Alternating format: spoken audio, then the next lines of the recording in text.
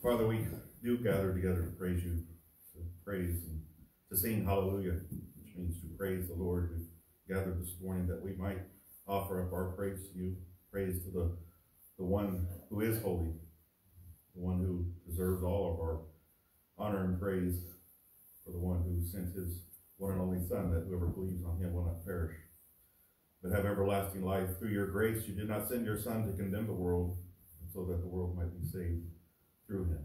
We gather together those who have been saved by your grace through faith. We pray if there's one here this morning who's not come to that point in their life where they've been saved by grace through faith.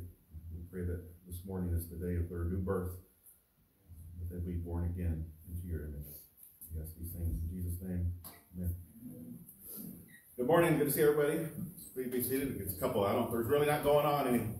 We kept this month quiet for a reason, to come before the storm is coming.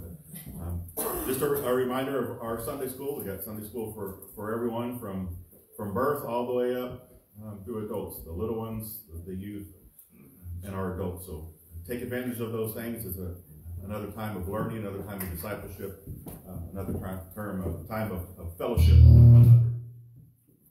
And invite everybody to come. Of course, we're going through Exodus on Wednesday nights. This past Wednesday, we went through Exodus chapter 12, which is a pivotal chapter, not only in Exodus, but throughout all Scripture. It's the institution of the Passover, followed by the actual Exodus out of Egypt. And both of those things are a foreshadowing of Christ, because Christ is our Passover lamb. He was crucified during Passover, and he's the one that gives us the true Exodus, the Exodus out of sin and death. So if you weren't here, invite everyone to go find that study either on our Facebook page or on the website. It's, again, a pivotal chapter throughout all Scripture. I think that's everything we got. So go ahead, Renee. We're getting ready to start our new Bible study. So if anybody wants to join it, I do need to know so I can get that books ordered so I can have them so that they can get started with us. Okay, everybody's going to join in that women's Bible study. Get with Renee, that way she can get all the materials. Our scripture reading from this morning is going to come from 1 John chapter 3, verses 1 through 3.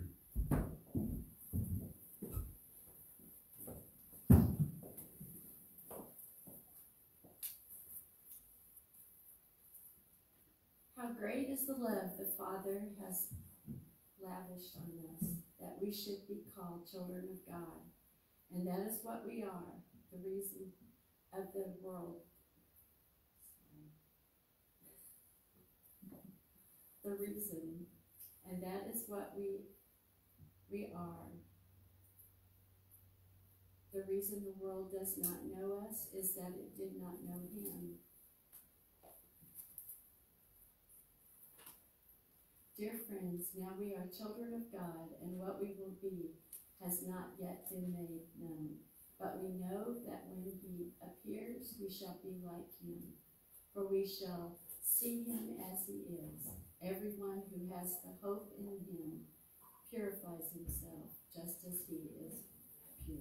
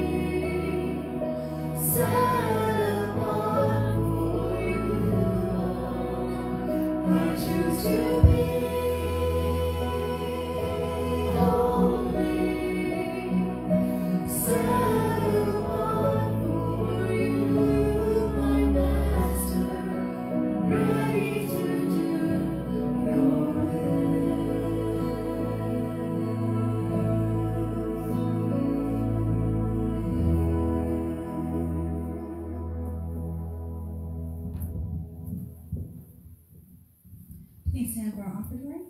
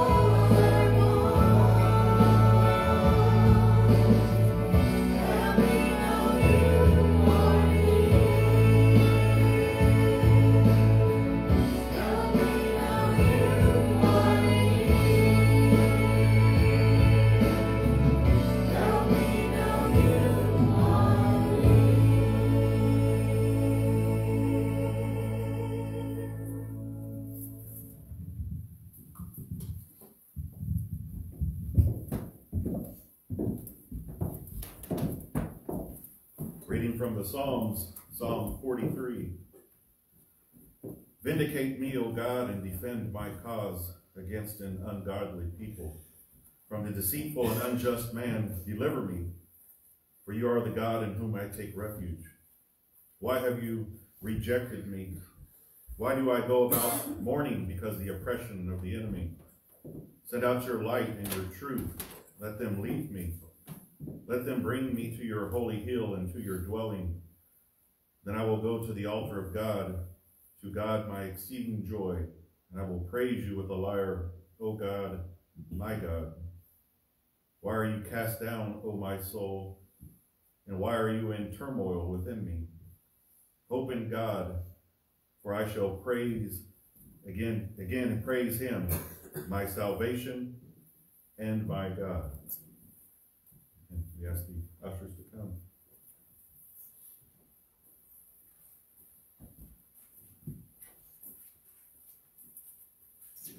Roger, would you lead us in prayer this morning? Father, we thank you for this day that you've given us, Lord. We thank you for all the blessings that you bestow upon us. Lord, we just ask for clarity in your message, Lord, to open our ears to understand, to hear, Lord, that you've given us, Lord. We just ask this in Jesus' name. Amen.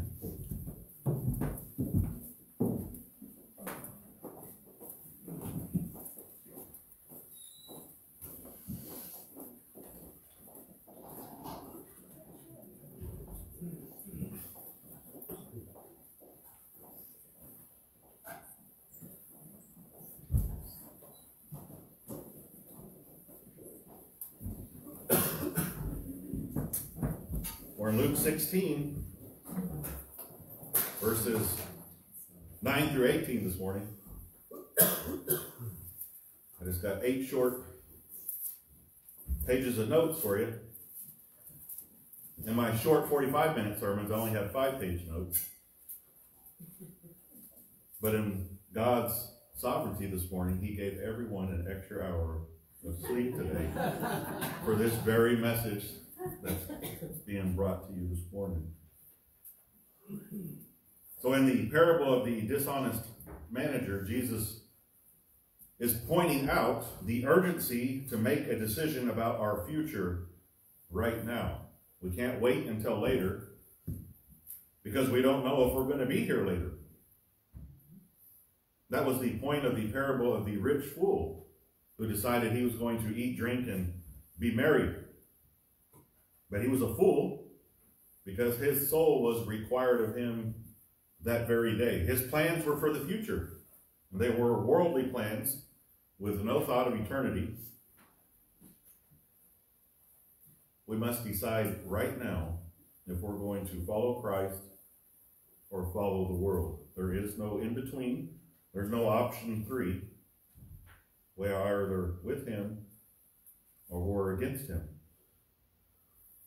When the Israelites were ready to enter the promised land, Joshua exhorted them to make a decision right then. They had to leave the gods of Egypt behind. They had to leave idolatry behind. They needed to leave sin behind. You need to choose, Joshua says in Joshua 24, verses 14 and 15.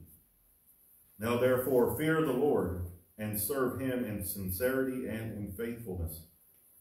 Put away the gods of your fathers who were served beyond the river and in Egypt, and serve the Lord. If it's evil in your eyes to serve the Lord, choose this day whom you will serve, whether the gods your fathers served in the region beyond the river or the gods of the Amorites in whose land you dwell. But as for me and my house, we will serve the Lord. Choose this day whom you will serve. That's what Jesus was saying. You must choose. Joshua says, if you think it's evil in your eyes to serve the Lord, then go serve the world and all that it has to offer in its sin. The choice is yours. But as for me and my house, we're going to serve the Lord. Tomorrow is never promised to us, but eternity is. Whatever decision you make, eternity is promised for you.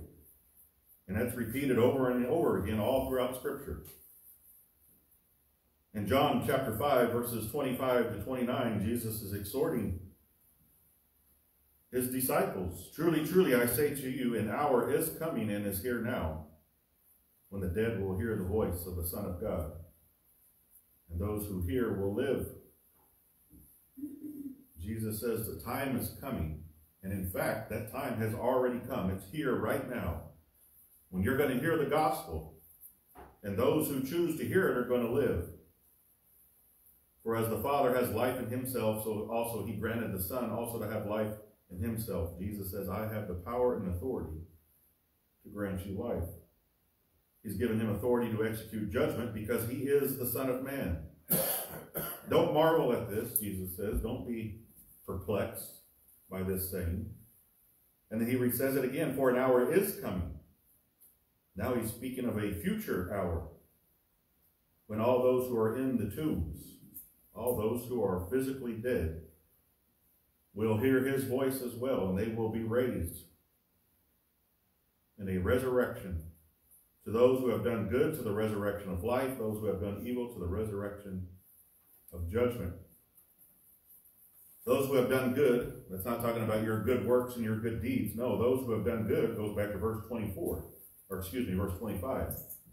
Those who hear the voice of the Son of God and listen, they will live.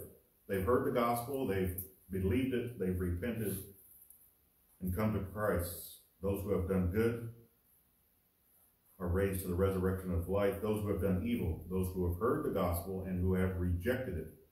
They've rejected God, they've rejected his Son, they've rejected his gospel. They too will be raised to the resurrection of judgment. There is an urgency to the gospel message.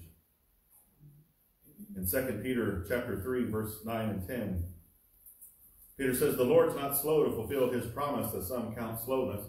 Even in Peter's day, there was detractors of the gospel saying, you keep saying that the Lord is coming. I'm looking around. I don't see him. Today, much is still said the same way. You keep saying that the Lord's coming. I'm looking. I don't see him coming. Peter says, don't count his slowness, the inability in order to fulfill his promise. Peter says you should be glad that the Lord hasn't come, because you're still dead in your trespasses and sins. The only reason that he hasn't come is because he's patient with you. He's not wishing that any should perish, but that all should come to repentance. But make no mistake about it. The day of the Lord is going to come. He's going to come like a thief. That was the favorite reference to the eschaton, when Christ returns. Because a thief comes when you least expect it. When Christ comes, it's going to be a moment that you're not ready. You're going to least expect it. It's going to happen in a blink of an eye. And then that's it. Heaven and earth are going to pass away. The heavenly bodies are going to be burned up and dissolved. Earth and all the works are going to be done. And everything will be exposed. Therefore, repent and believe the gospel now. That was the message in the parable of the dishonest manager. Now in Luke 16, verses 9 through 18. And I tell you, make friends for yourself by means of unrighteous wealth, so that when it fails, they might receive you into eternal dwellings. One who is faithful in very little is also faithful in much, and one who is dishonest in very little is also dishonest in much. If then you have not been faithful in the unrighteous wealth, who is going to entrust you with true riches? If you've not been faithful in that which is another's, who will give you that which is your own? No servant can serve two masters, for either he will hate the one and love the other, or he will be devoted to one and despise the other. You cannot serve God and money. The Pharisees, who were lovers of money, heard all these things, and they ridiculed him. And he said to them, you are those who justify yourselves before men, but God knows your hearts. For what's exalted among men is an abomination in the sight of God. The law and the prophets were until John. Since then, the good news of the kingdom of God is preached, and everyone forces his way into it. But it's easier for heaven and earth to pass away than for one dot of the law to become void. Everyone who divorces his wife and marries another commits adultery. And he who marries a woman divorced from her husband commits adultery. Back in 9 through 13, in this first section here, Jesus is continuing his thought on the parable of the dishonest manager. In that parable, he's speaking to his disciples, those who are following him. And now his comments seem to be now directed back to the Pharisees who are still standing nearby listening. This dishonest manager, he made friends with unrighteous wealth so that when things didn't work out, he'd have some place to go. And still using the basis of that parable, Jesus now uses that as a springboard in his criticism that he has against the Pharisees. This is what I have against you. It's a lesson on faithfulness. Faithfulness and dishonesty cannot go with one another. The ends never justify the means. The dishonest manager was not faithful, he was dishonest. And obviously Jesus now is talking about the Pharisees, we see down in verse 14, because they respond to it. The lesson here is simple. It can be applied in almost every walk of life. If a person can be faithful with little, they can be trusted to be faithful with much. The opposite is also true. One who is dishonest with little is probably going to be dishonest with much. You can't take someone who's been dishonest with little and then say, well, maybe if we give him more responsibility, then he'll finally be faithful. It's very similar to what we were talking about on Wednesday night. We get all these little details that they had to follow for the Passover, and we're talking about Leviticus. If you read Leviticus, there's all these little minute details that they had to follow by the letter of the law.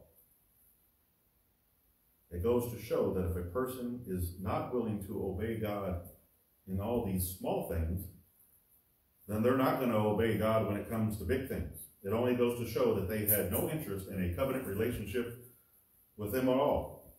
If you can't be trusted with little things, you can't be trusted with much. Jesus now takes that lesson and applies it to the kingdom of God. This term unrighteous wealth, it can mean worldly wealth. And that's probably the way we should understand it, because that's the contrast that we see here. It's a contrast between worldly wealth, worldly riches, and heavenly wealth, eternal riches. If one is unfaithful with worldly wealth, which will have zero consequence on your eternal matters. It doesn't matter, you're not going to take any of your money, all your mansions, or your cars, or properties, nothing is going with you into the next life. So if you're unfaithful with all the wealth and riches you have here, which has no consequence on eternity, then why would that person be entrusted with heavenly wealth? If you can't be a faithful steward with someone else's wealth, then why would anyone give you your own wealth to manage? The Pharisees had been given a great responsibility. They were the keepers of the law. They're the stewards of the temple. They were the overseers of God's house, and they have completely mismanaged that responsibility. But in their minds, they believed that because of their position on earth, they're also going to have that position and responsibility in heaven.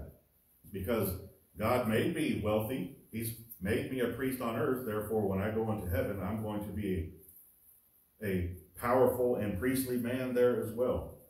Their position translated from here to there. I am a earthly priest, therefore when I go into heaven, I'm going to be an honored and powerful and blessed heavenly priest.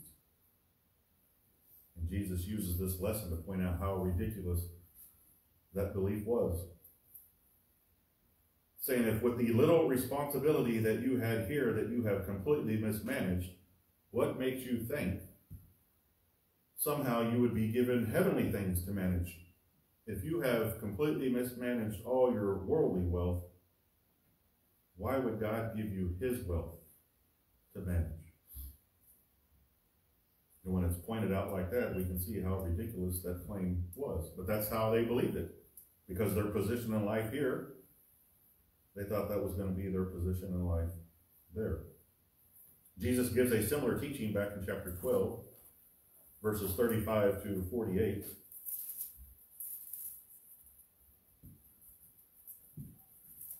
"12:35, stay dressed for action, keep your lamps burning.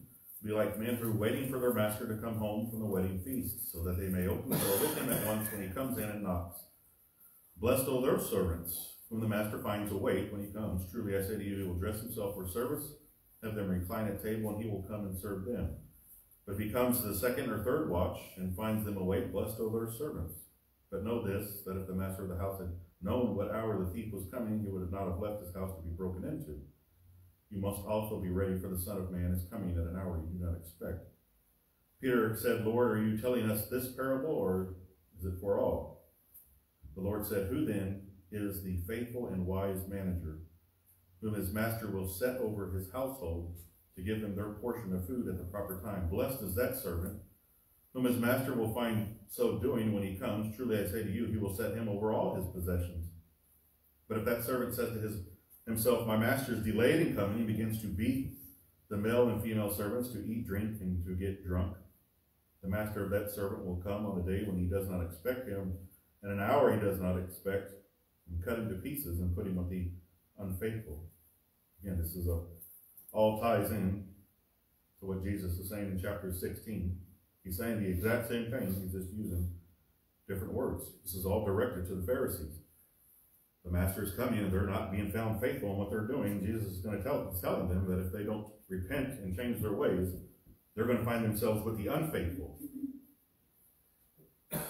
That servant who knew his master's will but did not get ready or act according to his will receive a severe beating. Jesus has already warned them, and again he's warning them again. That's grace. God did not send his Son into the world to condemn the world, but so that the world might be saved through him. We deserved condemnation, but he brought salvation instead. Verse 13, "No servant can serve two masters, for either he will hate the one and love the other, or he be devoted to one and despise the other. You cannot serve God and money." So Jesus is now finally making his point. This is the core of everything that was just said and everything that's going to be said. You cannot serve two masters. You can't be a slave to two different people. It doesn't work. We have the contrast between these two words, 4 words: love, hate, devoted, despised. You cannot love both masters. You cannot be devoted to two masters. It's impossible, because one wants you to do one thing, the other wants you to do something else. So by doing the one, you're showing the other that you actually hate and despise them. And Jesus gives what two masters he's speaking of: God and money. God and mammon. It's the Aramaic word. It means money, wealth, possessions, property, prestige, power, position. You cannot love and be devoted to both of those things simultaneously. And this isn't a condemnation on wealth. There are many people who are wealthy in Scripture that God has blessed. It's a condemnation on greed, the love of money and wealth. Paul took this teaching and then expanded on it in 1 Timothy chapter 6, verses 9 and 10. "But those who desire to be rich fall into temptation, into a snare, into many senseless and harmful desires that plunge people into ruin and destruction. For the love of money is a root of all kinds of evils. It's through this craving that some have wandered away from the faith and pierced themselves with many pangs." Money's not the root of all evil, the love of money. Jesus is saying is that the accumulation of wealth can be detrimental because you end up becoming a servant to it. You become a slave to money. It controls you. It'll control your thoughts, your wants, your needs, your desires. Just as Paul says, that desire to be rich will cause many people to fall into temptation. You'll start doing things that you normally wouldn't do. It'll trap you into snares, harmful desires. It'll plunge you into ruin and destruction, to the point where some people have completely wandered from the faith because of that love and need for money. Money's a funny thing. It will make you do funny things. And the more you have, the more possessions you have, the more those possessions possess you. Of course, we all say to ourselves, that's not me. That could never be me. Jesus said you can't love God and money, but I'm the exception to the rule. I've found a way where I can do both. I bet all of us, including yours truly, at some point in our lives have made an immoral or an unethical decision based on money. Either so that we could gain more of it, or so we wouldn't lose more of it. If you've ever accidentally put the wrong number on your tax return before you've sent it in, we've compromised our integrity and our sanctification, and most of the time it's over a few dollars, because that's the power that money has on us.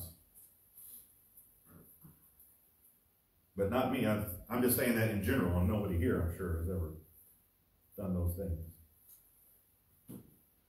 I'd never do those. That would never happen to me.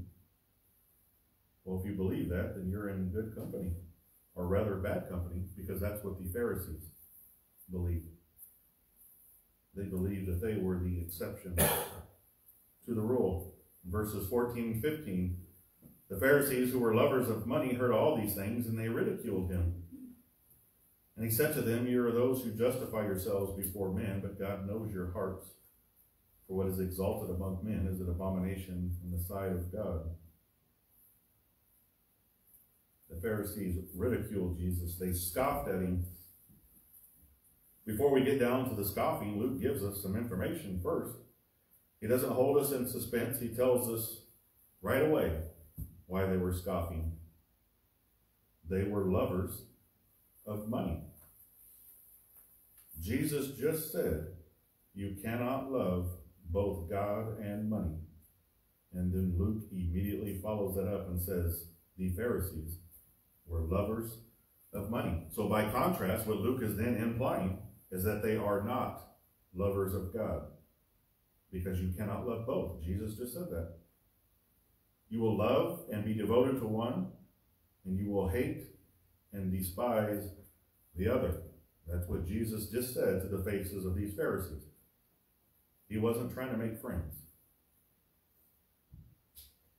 He was saying what needed to be said in hopes that it was going to save someone's eternal soul. And sometimes the best way to say it is to say it with no sugar on top. The Pharisees heard what Jesus said, and they ridiculed him. They scoffed at him for such a statement. Why? Why would they scold Jesus? Because they thought that they were living proof that you could do both. What do you mean you can't love both God and money? Just look at us. Look at me. I love money. I also love God too. Because of their positions as Pharisees and priests and scribes, they believed that they were above reproach for all their unscrupulous behavior. How I've gained my power and wealth is of no consequence, because I'm a Pharisee and steward of a temple. That was just business. So if I've gained money and wealth because of my position, then all that money is clean as far as they're concerned, because it was during my position as a priest. Therefore, that makes me a man of God. Jesus says that you've got it completely backwards. It's how you've gained your wealth and how you've used it, which demonstrates that you are not men of God. And you like to justify yourselves before other people with all your reasons and all of your excuses on how you've done it, but God knows your heart. Do we ever stop and ever contemplate that? God knows every single thing that you've ever thought of in your heart and in your mind, and yet he still loves you. God knows your heart. We can fool one another, but you can't fool him. He knows exactly what's going on the inside. What you flaunt before men is an abomination before God. Oh, their justification of how and why they do the things that they do. Over in Matthew 23, in his 7 woes to the Pharisees, Matthew 23, verses 27 and 28. Woe to you, scribes and Pharisees, hypocrites, for you're like whitewashed tombs, which outwardly appear beautiful, but within are full of dead men's bones and all uncleanness. So you also outwardly appear righteous to others, but within you're full of hypocrisy and lawlessness. On the outside you look all clean and holy and righteous, but on the inside you're dead in your trespasses and sins, nothing but hypocrites and sinners. God knows your heart, which leads us into verses 16 through 18. The law and the prophets were until John. Since then, the good news of the kingdom of God is preached, and everyone forces his way into it. But it's easier for heaven and earth to pass away than for one dot of the law to become void. Everyone who divorces his wife and marries another commits adultery, and he who marries a woman divorced from her husband commits adultery. They claim to be lovers of God, men of righteousness. So Jesus uses the scripture in order to prove them wrong. If you want to show someone where they're going wrong in their life, don't show them your opinion. Show them in scripture where they're going off track. The law and the prophets, that's just a way of saying the Old Testament. That's how the Old Testament was referred to. The whole Old Testament was proclaimed until John. It all pointed to Jesus. It all pointed to Christ. In John, he's speaking of John the Baptist. John was like the hinge in history. He was the last of what we would think of the Old Testament prophets. He was the hinge into the New Covenant. He's the one who came to prepare the way for the Lord. The whole Old Testament was proclaimed until John, and then from John on, we have the gospel. To repent of our sins and be saved. That's what John preached. He preached a message of salvation, of repentance for the forgiveness of sins. If you were of God, then you would have responded to the gospel that's being preached to you. The kingdom of God is at hand. And not only have you not responded to my gospel, but you haven't even kept the law of God, whom you say you love. You say you love God, then why have you broken his commandments? The gospel has been preached. The gates of the kingdom of heaven have swung open, and people are pressing in, trying to force their way into it. But the Pharisees, who are supposed to be the leaders of righteousness, are standing outside those gates and resisting. And not only resisting, but they're preventing others from entering. They've missed what's truly valuable. More valuable than their worldly wealth that they cling to. In Matthew 13, verses 44 to 46, Jesus tells us the most valuable thing that we could ever possess, and it's not money. Matthew 13, 44. The kingdom of heaven is like a treasure hidden in a field, which a man found and covered up, and then he, with his joy, he goes and sells everything that he has and buys that field. Again, the kingdom of heaven is like a merchant in search of fine pearls, who on finding one pearl of great value went and sold all that he had and bought it. Those who are lovers of money would never give up all that they had to buy that field or that pearl. Their money and their wealth, their possessions, are more precious to them. And then Jesus hammers the point home by pointing out how they deal with God's law. This God who you claim to love, then why do you treat his word and his law with such contempt? All heaven and earth will pass away before one dot of the law becomes void. One day, everything in this earth will pass away. We'll all be burned up, just as we read in 1 Peter 3. Heaven and earth, everything will be burned up except for one thing. One thing will remain, and that's God's word, because it's the only thing in this earth and on this earth that is true and right and holy. Everything else will be burned up. In judgment, God's word will endure forever. The institution of marriage is sacred. What God has joined together, let no man separate. But in total and complete disregard for God's word, they'd rather have the applause of men. They would do whatever they could to justify themselves before men. So they would grant divorces left and right with no regard to God or his word. But they love God. That's still their claim. Their justification was Deuteronomy chapter 24 and verse 1. Because Moses granted certificates of divorce, which many people pointed out to Jesus, and he says the only reason that it was granted is because of our hardness of hearts, because of our sinful nature.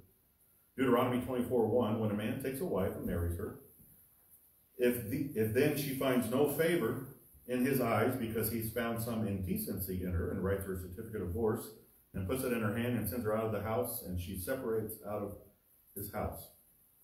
So this clause found some indecency in her, quote unquote. That's a matter of interpretation. And if there's a loophole to be found in God's commands, rest assured, we will search and try to find it. There were two schools of thought in Jesus' day, two leading rabbis, Shammai and Hillel. And if you wanted a divorce, you had to go to the priests in order to get one granted. You had to go argue your case before them. Shammai interpreted Deuteronomy 24 very conservatively. Only in matters of sexual immorality would a certificate of divorce be granted, which is the obvious interpretation of Deuteronomy 24 when you just read it on its surface. However, Hillel interpreted very broadly and liberally. In his writings, he even states that this indecency that a husband can find in his wife could be as her burning his food.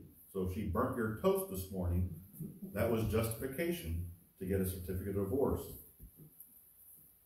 If the husband lost interest in his wife and he found someone more attractive in his eyes, then that was enough to have indecency in her. So if you wanted a divorce, who would you go to? You'd go to the one who would grant it and sign off on it no matter what. These were the men who loved God, the keepers of the law. And this is how they treated the word of God, with absolute contempt. Because it's not as simple as just saying, here's your divorce, you go this way, you go that way, go live your happy lives separated from one another. No, there were serious consequences to divorce. Everyone who divorces his wife and marries another commits adultery. He who marries a woman divorced from her husband commits adultery. You've misled someone into breaking God's commandments. Now, there are biblical grounds for divorce because of the hardness of our hearts. We won't turn to each one, but I'll tell you where they're at in Matthew chapter 5, verse 32, Matthew chapter 19, verses 9, and in cases of sexual immorality. This is Jesus' teaching on divorce, i.e., is what Deuteronomy is stating. If Jesus interpreted Deuteronomy 24, verse 1 as sexual immorality, you would probably be good to interpret it that way as well. Paul gives us another one in 1 Corinthians chapter 7, verse 15. And not Paul. If you go up a few verses earlier, I think verse 10, Paul says, I'm going to tell you about marriage and divorce. And then he stops himself and he says, not I, but the Lord. He says, this comes directly from the Lord, and it's an abandonment by an unbelieving spouse. So if your spouse has committed sexual immorality, you have grounds for divorce. If your unbelieving spouse abandons you and leaves you, Paul says, you're under no obligation to chase them down. You can therefore be biblically divorced and biblically remarried with no consequence of sin. Those are the only two mentioned in Scripture. All other divorces lead to adultery. Jesus is telling the Pharisees, your contempt of God's word has led hundreds of people walking around as adulterers. And they all think they're fine. Why? Because the priest said so.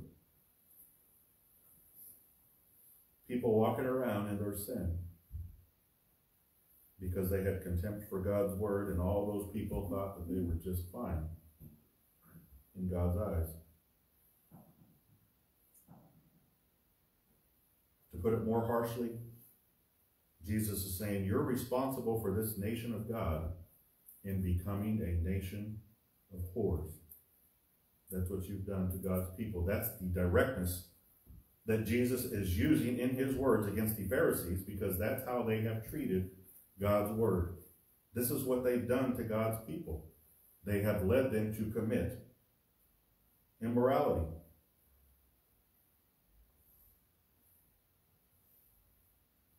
People are trying to hear and respond to the gospel. They're trying to force their way in, and you stand there resisting and preventing.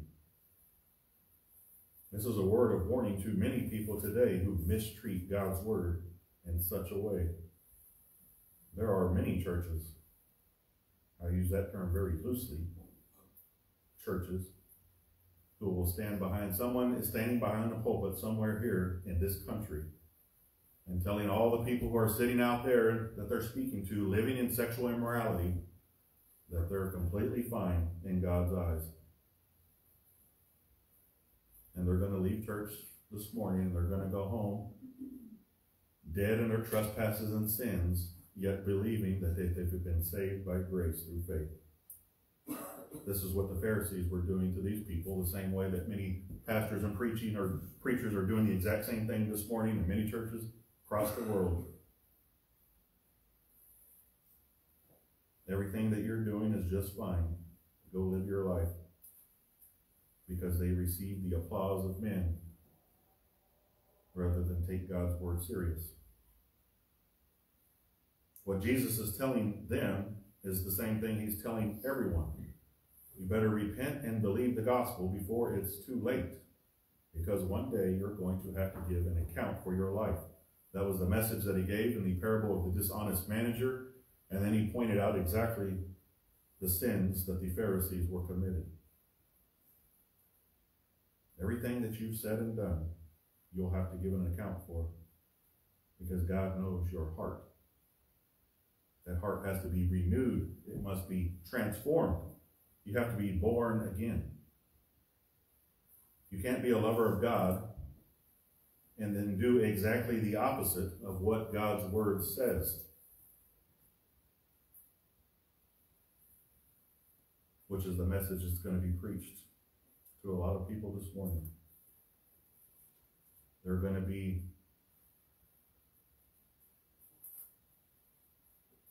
told exactly what they're doing is fine.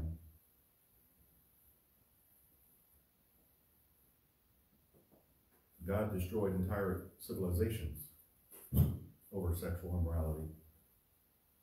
don't think that he won't do the same thing with this one. This isn't a message to unbelievers. This is the message to those who think they already believe. The Pharisees thought that they're not only believers, they were the leader of the believers in their own hearts and minds. You better think twice about what you do in the body. You can't be a lover of God and do the opposite of what his word says. The Lord is not slow to fulfill his promise, as some count slowness, but he's patient towards you. Not wishing that any should perish, but that all should come to repentance. But the day of the Lord will come like a thief. The heavens will pass away with a roar, and the heavenly bodies will be burned up and dissolved, and the earth and all the works that are done in it will be exposed. Spurgeon said, if you're going to be a Christian, then be a marked and distinct one. What a good word. Don't be a Christian and then blend in with the world. If you're going to be a Christian, be one that's marked and distinct from the people that you stand with and the world that you stand in.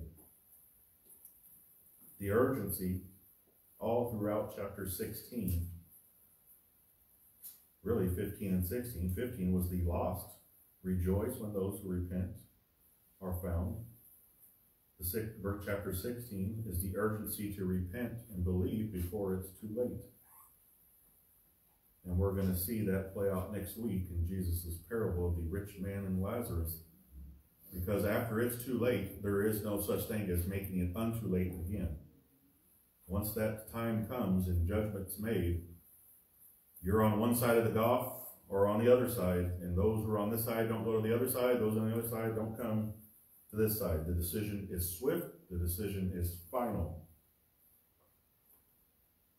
Therefore, repent and believe the gospel now. Pray. Father, we thank you for your Son, that when you sent him, you did not send him to condemn us, but that we might be saved through him. And now there is therefore now no condemnation for those who are in Christ Jesus. We've been sanctified, we've been made holy, we've been justified and been made righteous, and on the day of your return will be glorified. And as the scripture we read this morning in 1 John 3, we will see you for who you truly are. The way that we love you now, and we aren't even close in our understanding of who you are. On that day when we are able to see with our glorified eyes for who you truly are and what you've truly done for us. And we'll spend an eternity celebrating that in worship. We know some of your words are harsh, and they're meant to be. Sugar-coated gospels usually go in one ear and out the other, but it's the harshness that convicts our hearts. It should point out the sin that we have in our life, that we might repent of it. We pray that we have the strength to say what needs to be said, even though we need to use love and tact behind what we say. But at the same time, sometimes it needs to be blunt. We pray that hearts and minds are open to hear your word, to hear your voice, and to hear your call on each one of their lives. And we ask this in Jesus' name. Amen. As you read the Gospels, now that this comes to mind, I'd be almost curious to know, a good study, somebody doesn't have any time this week, you need to have some homework. How many times does Jesus use sugar when he calls people to repentance? I'm going to guess 0. No, he used directness. We don't have enough time to use sugar. We don't have days or weeks or months or years. We don't know if we've got tomorrow. And the people that he was speaking to, like the rich fool thought he had years to go, God says, you're a fool. Your soul is counted for you today. Jesus spoke with directness. Directness is usually what convicts us, because if we're offended by directness, then there's probably a reason. We're offended because it struck a nerve within our hearts. And if it's God's word that struck the nerve, we can be rest assured that it's not God who's wrong. Because when everything's burnt up, the only thing that's going to remain is his word, because his word's eternal. His word is sharp, like a two-edged sword. It cuts all the way down to bone and marrow, because that's what it's supposed to. When it cuts us, it lets us know that we're out of line and that we need to come back into line. This is what Jesus is trying to tell the Pharisees. You've been out of line. You need to get back into line with God's word and his commandments. It wasn't too late for them. We know as you go in to read the book of Acts, Luke tells us that many priests came to faith in Christ. We know that Jesus' brother, James, if you read he was a Pharisee. He was one of the priests. He didn't believe in Jesus during Jesus' earthly ministry. It wasn't until after the resurrection that James was there on the day of Pentecost in Acts chapter 2, as well as everyone else in Jesus' family. And of course, James went on to be one of the leaders of the early church and gave us one of the books in the New Testament.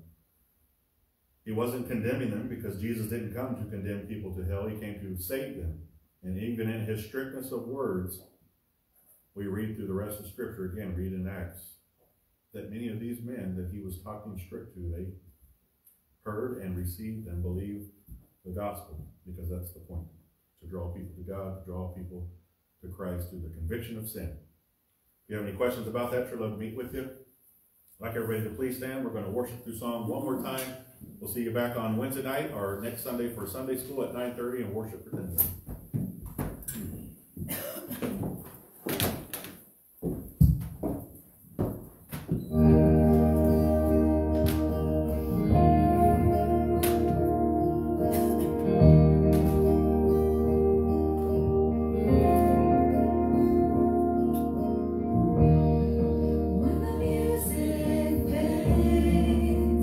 All is stripped away, there's simply come.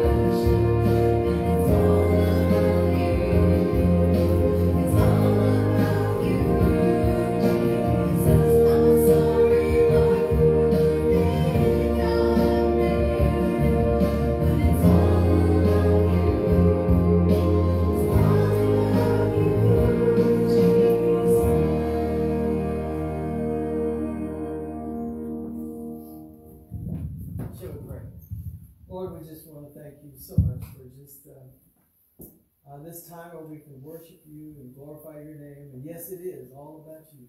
It's all about you, Jesus. Lord, we thank you for what you've done for us, forgiveness of sins. Lord God, be with us this week, that it's all about you all week in our lives. We ask this in your name. Amen. Amen.